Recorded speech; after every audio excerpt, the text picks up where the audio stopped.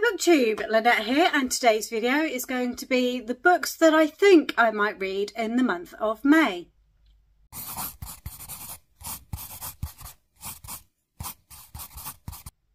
In May I have 3 readathons that I'm going to take part in. One of them is a month long, one of them is a weekend long, and one of them is a week long. The weekend long and the week long are both run by Steph over at Steph Loves. One of them is a public readathon, and that is Final Book Support Group. That is running the first weekend in May, and that is a long weekend in the UK here. We have a bank holiday on the Monday, so it's running from Friday the 3rd until Monday the 6th of May.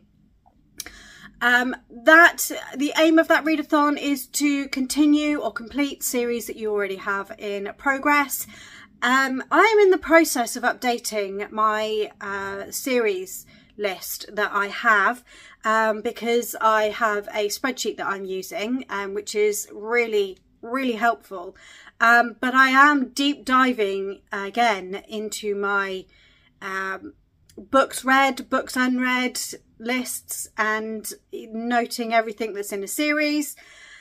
And yeah, I have a lot of series. I still have an awful lot of series. I don't think that's going to change anytime soon, to be perfectly honest with you. I am very good at starting series. I have lots and lots of books on my TBR that are series starters. So yeah, I do have a lot. So this weekend is definitely going to be fully dedicated to continuing one series, if not more. The second readathon that Steph is doing is for her patrons, and it's an F1 based readathon, and it's the Box, which is based around pit stops, if you do or don't know anything about Formula 1. And the aim of that is to read the books on our shelves that we receive from book boxes. I have quite a few books on my TBR for that I've received from book boxes over the years. I thought I didn't, and then kind of because I was thinking Fairy Loot and Illumicrate and Owl Crate and all those big names that if you spend any time on YouTube you will hear about. Completely forgetting that actually I went for some smaller book boxes a few years ago. I used to receive the Book Box Club box during 2019, 2020. And then I also, last year, I received a couple of boxes from the Romance Reader Book Box. So I definitely have some books to get to. I have quite a few of those left on my shelves. So I'll be getting to some of those. And then the final readathon is being run by Lexi over at Books with Lexi. This is a month-long readathon, and it is Escape the Readathon. It's based around her TBR game that she plays every month, where she has to escape a game board. And basically we've all been stuck in a carnival. We've all picked a team, and we have to read books to enter buildings within the carnival, and then we're going to have to read books to earn points to get us out of those buildings. And at some point, hopefully, we escape the readathon. We escape the carnival. The Escape the Readathon, there are prompts, but again, it is basically you can pick whatever you want to read. That you don't have to read certain genres, you can read whatever you want, and when you finish reading it you have to report the book in for that you've read and which prompt you want to set it against. So you don't have to think about it in advance if you don't want to. You can get to the end of a book and then pick whichever one you feel it relates to. Each genre is going to open a building, or each prompt rather will open up a building. And once you hit a certain number of books read, and yeah, so if you start a book thinking, okay, this will fit for this prompt, and then you get to the end of the book and actually that prompt you've already got into the room, so you don't need points to get into that room anymore. If it fits for another prompt for a room that you haven't got into yet, you can always report it for that instead. So you don't have to report it up front, which is really good, and it allows you to mood read as much as you like. And mood reading is definitely where I am at the moment. I do have some books I'm going to show you that will potentially fit for the final book support group and also the box readathon. And then other than that, I just have my two, I have my book club, and I have a pre-order coming in that I know I'm going to want to get to when I have it at the end of the month. So let's talk about the actual books, shall we? Let's get into those. So the book club pick for this month is The Diviners by Libba Bray. I cannot remember a single thing about it. I know it was a bit of a booktube darling about 7-8 years ago now, I think. And I don't think I ever heard anything bad about it at that time, so I'm looking forward to picking that up, especially as a spoiler for my April wrap-up. I did duck out of the April pick because I just couldn't face trying that author again. It's not an author I want to force myself through, so I did duck out. So I have taken one of my passes for that. But I am looking forward to coming back to the discussion in May with The Diviner. The other book that I know I'm going to want to read this month, absolutely 100%, is Hera by Jennifer Saint. If you saw my most anticipated books for 2024 that went up last week, I think, when you're seeing this, then you'll know that this was on there. This comes out on the 23rd of May. It is a Greek mythology retelling, and this time Jennifer Saint is diving into the goddess Hera. And yeah, I very luckily have seen a booktuber who I know is very experienced in the world of mythology, because it's what they actually did at university and they have a doctorate in, has spoken very, very highly. They had an advanced copy of this and they've spoken very, very highly of it, and I've seen that, so I'm even more looking forward to it, because I do feel that Jennifer Saint actually does a very good job of telling all these stories from the female perspective and weaving more detail and trying for more detail around those stories and trying to make us see a bit more of what it would have been like at that time from the female perspective, because a lot of the myths that we see in my worldview are very, very male oriented, and I have absolutely loved the previous 3 books that I've had from Jennifer Saint. So I have high hopes for Hera that it's going to be another top read for this year. Let's move on to the readathons and what I potentially will be reading for those. So for final book support group, I've got a book in my hand that I've had for a week and a half. I took it out from the library to continue a series that I'd read the first book of recently, and that book is The Name of All Things by Jen Lyons. This is book 2 in the Chorus of Dragons series. This series is the premise of this series, hang on, let's pick up Ruin of Kings. So what if you weren't the hero? So this is following Kirin Damon. He is a young man who finds out that things in his world are not all as they seem.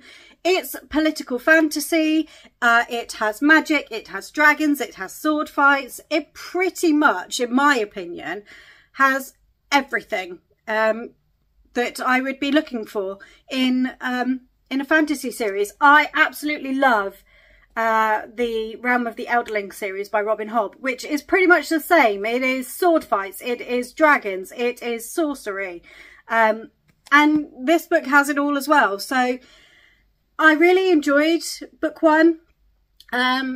Very, very slow to start with it, but once I kind of got into the second half of the book, as I always find with fantasy, it really picked up for me and I got really invested. I have actually started this, but because I've read less than 50%, I think it is, then I can count this towards Lexi's readathon when I get to the end of it. But also it's the second book in a series, it's continuing a series, so my intention is to hang on to this. Even though I want to pick it up and continue reading it, I'm not going to pick it up until Friday the 3rd, and I'm going to try and finish it over that weekend. Because again, I want to get to it. My library has the other 3 books in the series available, so I'm fairly certain that as soon as I finish this, I'm probably going to go and take out the 3rd book, which I think is The Memory of Souls. But yes, I'm very glad that Jade at JD Ray Reads put me onto this series now, even though I was a bit cautious to start with. Really looking forward to continuing. Another book in a series that has been calling to me recently and actually would help me with my series statistics is the final book in a duology, the 2nd book in a duology, and that book is These Twisted Bonds by Lexi Ryan. I read the 1st book in this series, which was These Hollow Vows, a few years ago now. I actually had it, I was very lucky to get it as an ARC from NetGalley. Unfortunately, NetGalley didn't give me an ARC of These Twisted Bonds when I requested it, when I was really hyped for it, and then I didn't actually get a hold of it because I then had the paperback copy of These Hollow Vows. I didn't get a copy of this until late last year.